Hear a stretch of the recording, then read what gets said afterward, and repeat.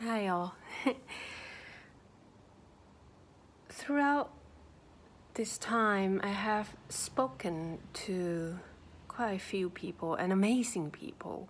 People with lots of love in their hearts, people who have clear intention of wanting to see a better world and wanting to help people. And these people have shared with me how they, from time to time, fall into despair, hopelessness, in the cloud of depressions, in the wave of worthlessness. And I'm one of them. I just want to let you all know that if we can embrace what's needed to be felt that is deeper than these ideas of lack of worthiness, these ideas of abandonment and feeling of depression, if we can just embrace it and go deeper in there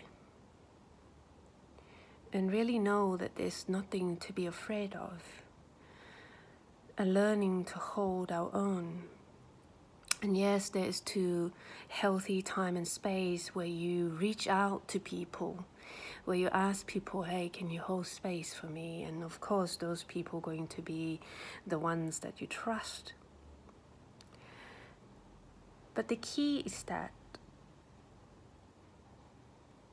I wish for everyone, and I'm reminding myself as well, to know that hopelessness and despair are simply just ideas, and they don't have to be true.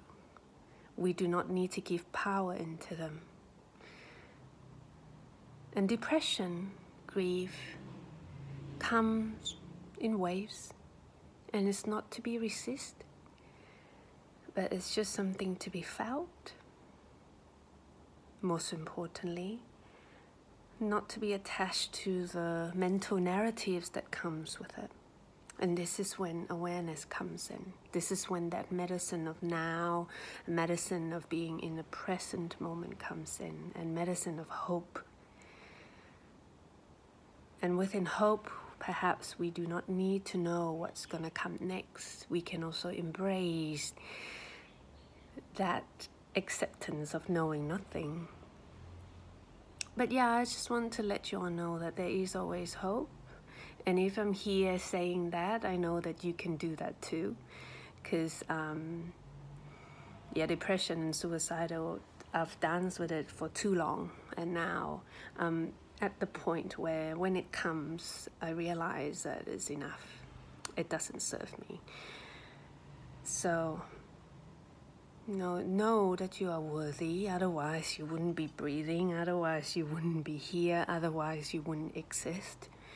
And also, the state of worthiness doesn't have to be attached to any achievement and conditioning and acceptance and validation by others. And this I'm learning every day, with everything that I do. And always be generous to ourselves.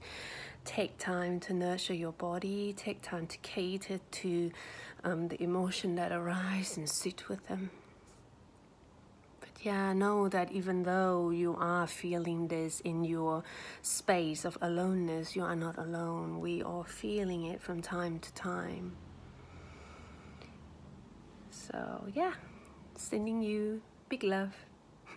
Take care.